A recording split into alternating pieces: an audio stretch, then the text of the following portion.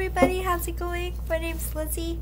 I'm going to do one more departed loved one message and then I'm going to go to sleep because my sinus infection is back in full swing. Let's see what we got. Ooh, drag queen. Change is hard, but it's for the better. So some of you just could be entering LGBTQ. Doesn't have to be. I don't know why I'm getting this. This could be a feminine who just had like a masculine face, and this could be a joke. Like people could have called them a drag. Not that it would be a joke, but like this could be their joke to you if that's the case. If they had a masculine face and people, you know, thought they were maybe a drag queen in life, or they were, or you could be. You've been putting in all the work. It's time for you to step back and collect yourself and have some fun. Give them time to realize your worth. But if it has nothing to do with LGBTQ for you, think about what a drag queen does. It's like they usually take on a persona, like a celebrity, or you know, they pick a name and they design a personality into their outfit, so they could just be saying like you're out here playing a part for business, like you're hustling, working hard, selling yourself for something, and you're just not being appreciated for it. It could be that. Or this could be a lover who just, you've been putting all the work in the relationship and they don't meet you halfway. It's like they're not trying. They might be a bit of a moocher, or a friend even.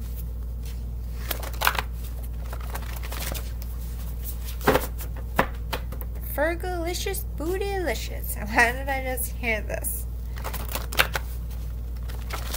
Fergie. Big Girls Don't Cry is playing in my head. Must be a Fergie fan, or Black Eyed Peas maybe.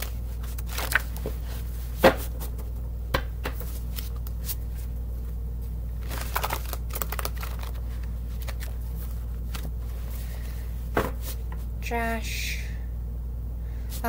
Who is Fergie married to? I just saw that guy. Someone could have had a crush on that person, but I saw him on that show way back in the day. It was like a casino or something, and they were like investigators. It was like a crime show, but in a casino. I don't know. It was on for a while. It's a good show. I just can't remember what it was called.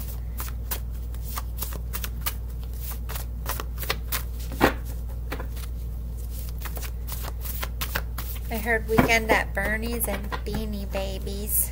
I feel like they're dating themselves. This is definitely someone who probably came up in the same time I did. Might have been a little bit older. I heard Pogs. Oh my god. I haven't thought about Pogs in years. Google what they are, little kids, if you don't know what Pogs are. A less cool version of fidget spinners. You carry my picture, so they're acknowledging that. Oh my god, my nose is itching for this one too. It might not be in person. It might be in like a wallet or your pocket, or it could just be you carry it from house to house, like it's by your bed. Stuff like that. New things are coming for you, and it will be very, very, very good for you. So you got good stuff coming in. I heard the end of the bad, and my voice just got emotional. Might have been some Parkinson's. I kind of feel like I'm shaky a little bit. Or it might not have been Parkinson's. Some older people just shake. I'm like feeling like a bobbly head type of thing. But I don't feel like they could control it because I'm not being able to control it right now. I'm letting it happen. I don't know. This could be Tourette's too.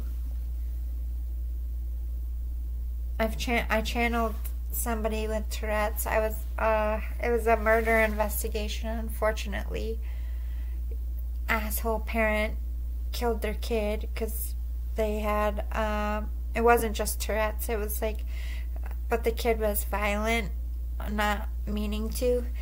This might be relevant to you in some way, but it's like the parent just snapped, and I was connecting because, you know, it's really hard for angels to get some of those spirits to cross. They don't understand mental illness, although they have special angels and they're protected. It's still the choice of the soul when they go home. So I went in trying to help this, and I just let it happen. I wanted to understand what it was like to live in that person's body, to not have control of their emotions and anger and shaking and all that. And I'm definitely getting that.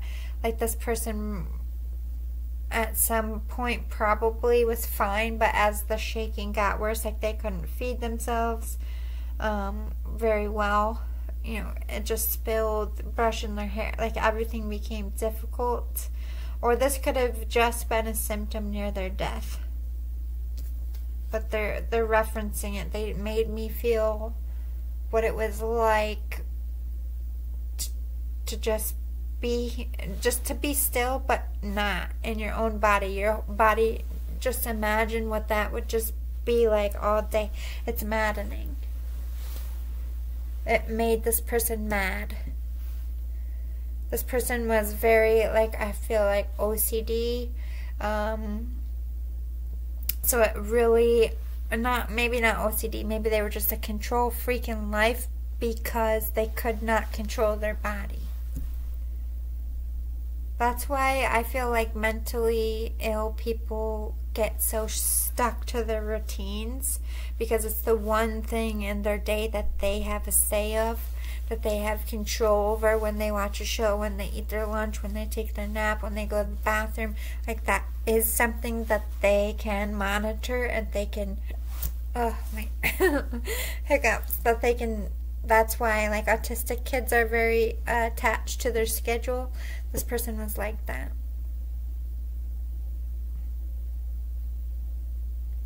It could even be like a nervous tic or anxiety. It doesn't, I'm not necessarily sold that it's Tourette's or Parkinson's. Because I feel like there was moments of stillness. Like, it might have gotten worse during certain parts of the day, or it wasn't prominent until later in their life, like they were normal until they were older, something like that. I open doors and windows. So if you have stuff moving around, it's this person. I don't feel like you should be fearful. If anything, they're just pranking you. They're just trying to get your ticker going for a second. It's all in good fun. Divine purpose. They had some kind of impact in their community.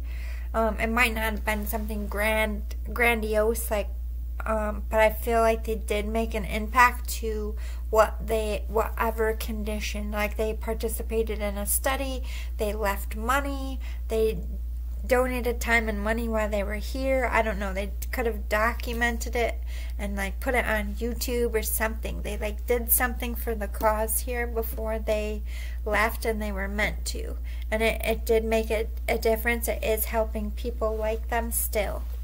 That's beautiful. And rainbows. I think this person sent my mom.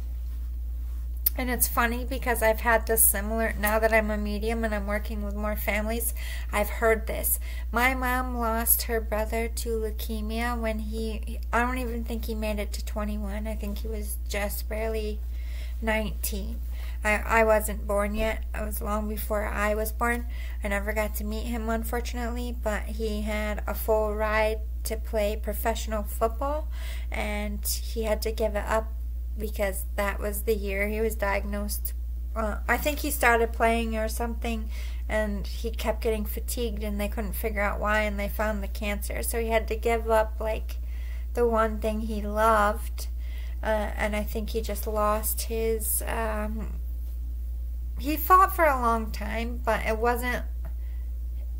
in my mom's understanding, he always knew he was going to die, and he took off and he traveled for as long as he could, and when he couldn't travel anymore, he called my mom, and my mom took him in her house, and he stayed there until he died. But the day of the funeral, my mom you know, she is very much the stoic one. Like, she was in hospice. She took care of her brother until he died. The whole family kind of fell apart, and my mom distinctly remembers she was in the car. Everybody had left.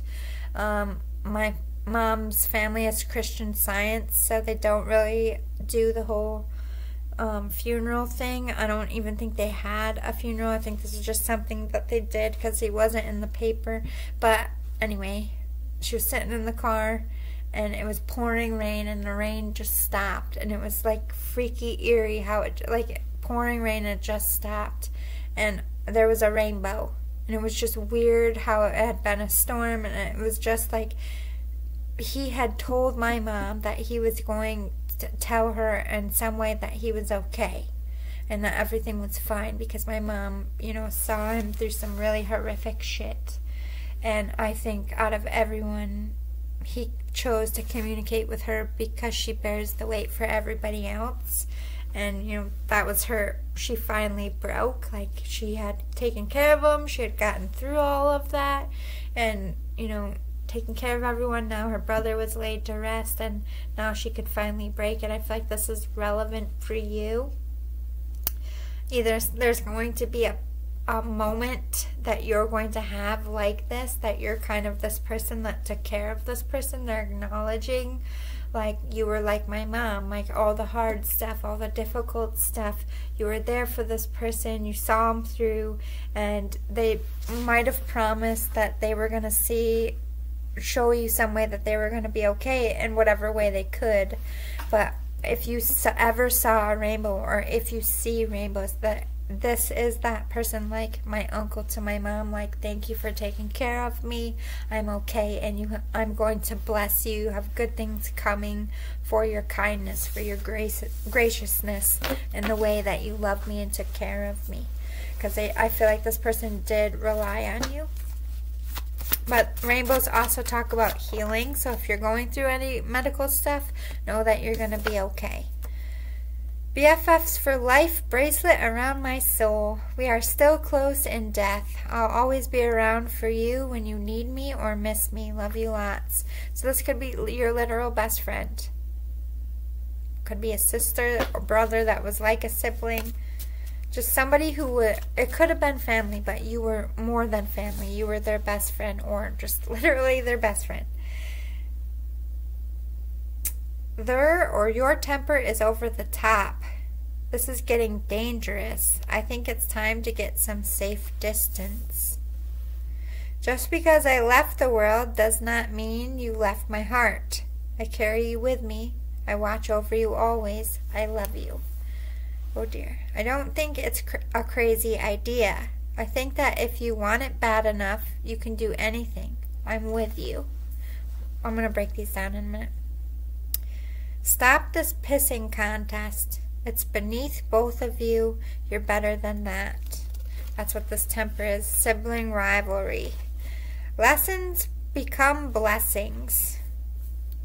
So you learned hard lessons in life. You've been through hard stuff, and because of it, you're about to be blessed. You have some kind of idea about something. The spirit, I kind of feel like mom energy or female energy, but I feel two energies. There's like that female energy I just said, and there's like two more, but they're not coming close enough yet. It might be a different part of the message that they're going to step up in, but they want you to go after that idea thing. Just because I left the world does not mean you left my heart. They love you. They still miss you. They love you and miss you just as much as you love and miss them. Stop this pissing contest. It's getting dangerous. Whoever you're beefing with, it's about to get like fisticuffs. You both could get in trouble. You both could get hurt. If you have exes in your life, or if you're in an abusive relationship, get the fuck out now. They said get the fuck out now. That slow. So your life's in peril. Like, no fucking around. Pack your shit. Stop this reading. You don't need to know anything more. There, like, your life is in jeopardy. Get out. And call me, because I'll whoop their ass. Alright, so let's get some advice from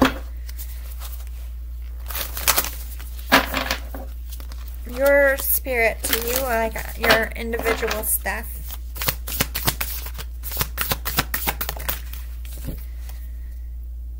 Invitation. Ooh. There's like a wedding invitation you might get. Calm, love, beauty, kindness, hope. It could be yours. If you're single, this is like, I'm hearing dun dun dun dun dun dun dun dun. So I don't know if this is like, yes, you're gonna find someone, you're gonna get married, or they know you're getting married. You could be working on your invitations. I used to make wedding invitations, so that's freaky. They could be acknowledging something about invitations. Maybe you did their invitations. I'm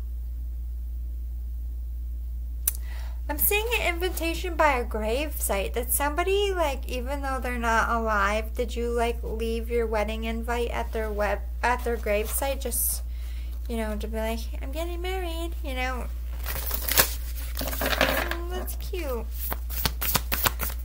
They're like, I'm RSVPing, I'll be there, or I was there, I saw it.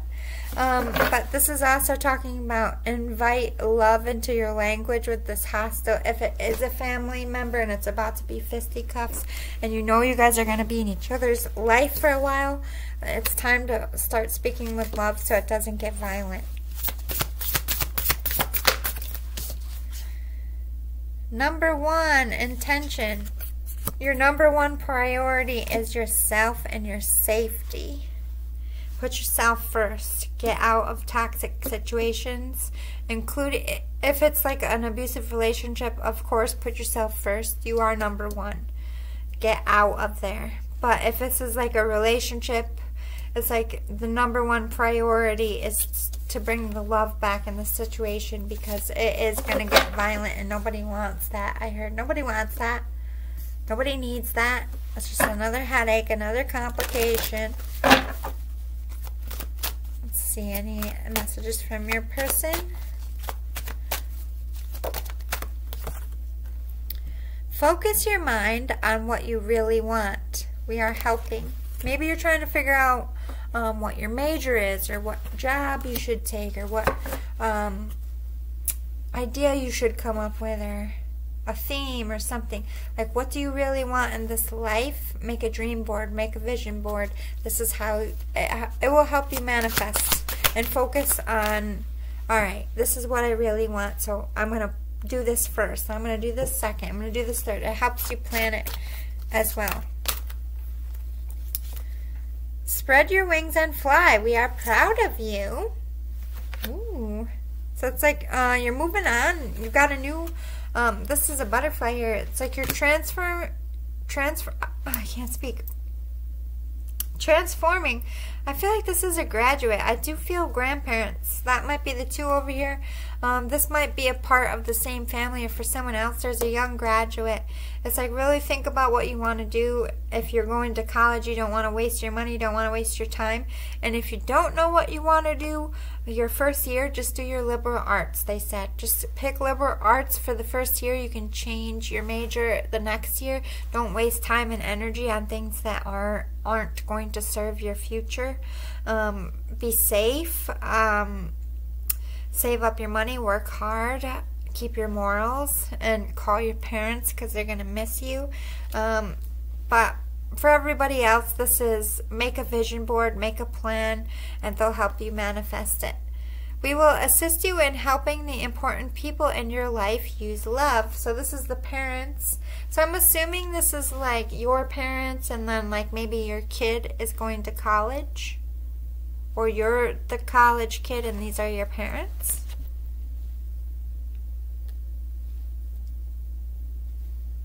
But it's like everybody's going to be okay. Everyone's going to get what they need. Just, you know, put the intention out there. Speak, pray about it. Ask for help in your community. Take control of the situation. We know you can do this. This is taking that control from violent people, removing yourself out of toxic situations so they can't hurt you anymore. They can't use or demonstrate power over you anymore. Removing yourself from the situation is the best thing to do in any kind of toxic situation. And if it is like a coworker situation, you're being warned that you're going to have like an office fight and like a physical altercation if you're not on top of this, which nobody needs that in a business. Let's get some closing messages from your person. Don't sweat the small stuff. Like, we get overtired and we get worried and we get stressed out and we harp on all the wrong things, and it clouds our judgment and it keeps us from seeing where we need to go and what we need to do. So not sweating all the small stuff is actually making room for us to see what we need to see and deal with what we need to deal with. It's a choice to just breathe, like, you know what, that's not even worth being upset. Let's move on. Like, just saying that to yourself is so helpful.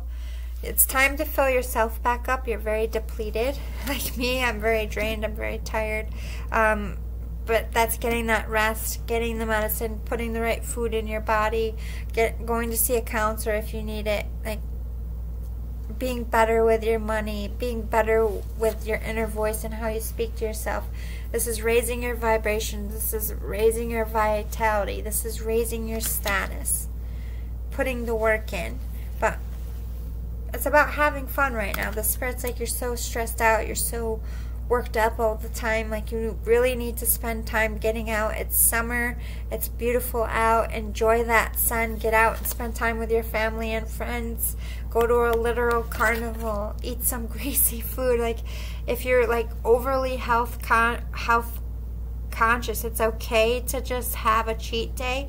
And if you are really crappy with your health, it's time to put in more healthy food days. It's like, you don't have to make the switch overnight. This is small little buckets at a time as you fill up your well.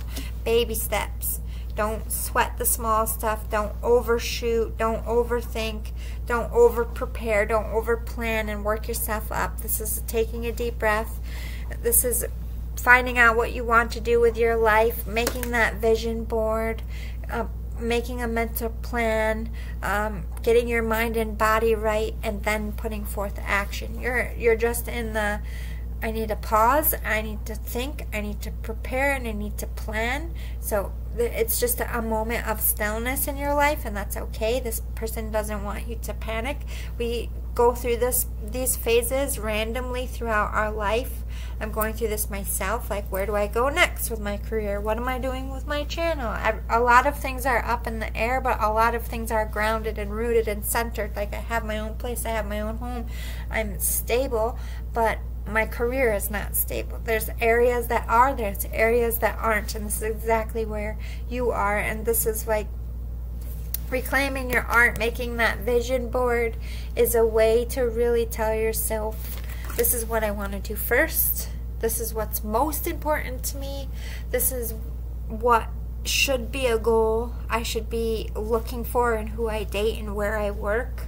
This is my morality. This is my spirit. This is my essence. I know who I am. Like, sometimes literally putting it on paper and seeing who you are is super helpful. I think also the Spirit is saying you have a lot of fun with artistic projects. It calms you down, and that might help you not sweat the small stuff by having those fun little projects for yourself. And make sure you're telling the truth even to yourself when you don't like something, when you don't want something, when you're upset about something, when you need something. You have to start speaking, because you just sit in your mind and you worry and you sweat about it, and it just, like, it can become an ulcer. It can become stress that makes your hair fall out, makes you lose a bunch of weight or gain a bunch of weight. Like, stress becomes very toxic, the Spirit is saying. So make sure you're managing that. Maybe talk to a professional if you need medication or if you need a therapist. Or I love like kickboxing. It gets my stress out so much.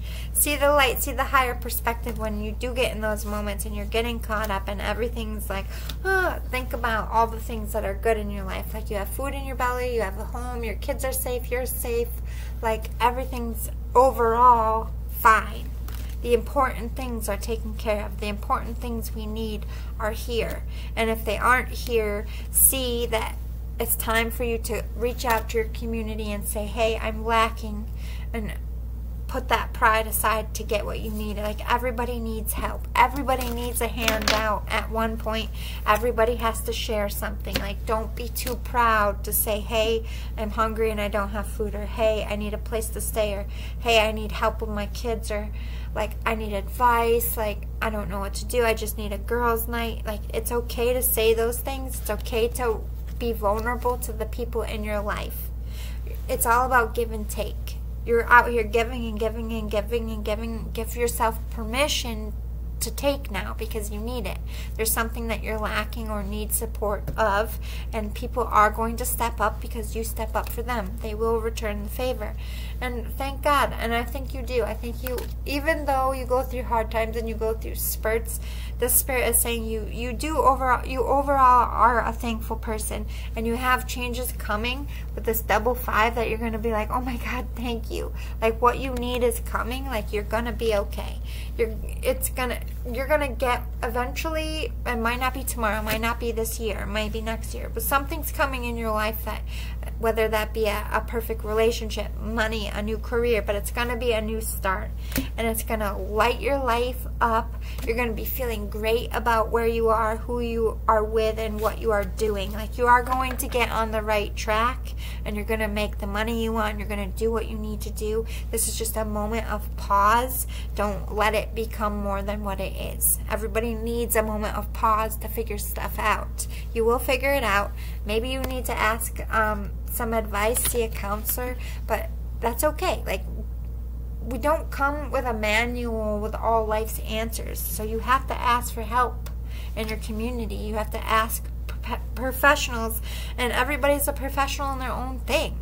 That's why we network and we have different people in our lives. You need to open your heart and drop that pride and give yourself out if you want love.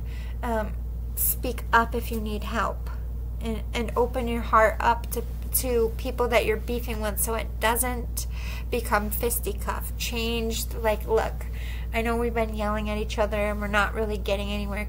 Maybe, like, I know we are angry, but maybe, you know, so we don't go there, can we maybe not speak for a few days, or can we just talk like this? Like, just change the tone. Rebel against what you were doing in that toxic area, because it's just going to lead to a big fight. Stop it before the cops are called, is basically what I'm hearing. And face your fears. Your fear is the biggest thing the Spirit says that stops you in life. You are the biggest roadblock to your own success, so you need to cut it out. And I'm seeing the cut it out from Full House, again referencing a time period here. Anyway, I hope it was helpful. I hope you liked it. I hope it resonated. If you want more like this in the future, like I said, if it resonated, please hit the thumbs up below. If you like my energy, I know I'm a bit low right now. I'm on antibiotics for a sinus infection. It is like 3 in the morning, so I'm a little tired. But next time I'll be high vibrational. Just this sinus stuff is like the worst year, but I know it's not me. Everybody in my area has said this is like the worst year for sinuses, and last year was pretty nasty too, so it's like getting progressively worse. Let me know in the comments where you live, and if you're experiencing like high pollen levels. Like, we have ridiculously high pollen.